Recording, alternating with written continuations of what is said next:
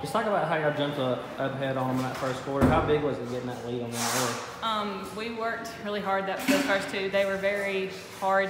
We didn't rebound very well, but we came together as a team and we made our putbacks, which really helped. So they had a lot of size inside, but we still finished anyways.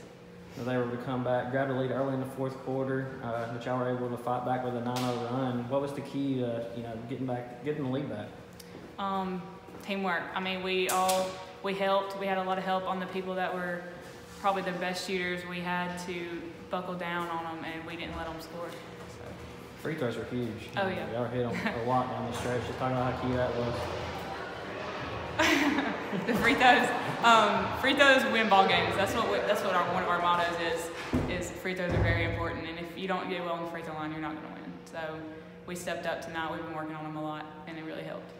Winning County last week, and now beating a 7A school today. I mean, how big of a confidence booster is this for this team? It's really big. We want to go really far this year, and I believe we can if we stick together and we play together and don't be hard on each other. So if we play as a team, I think we'll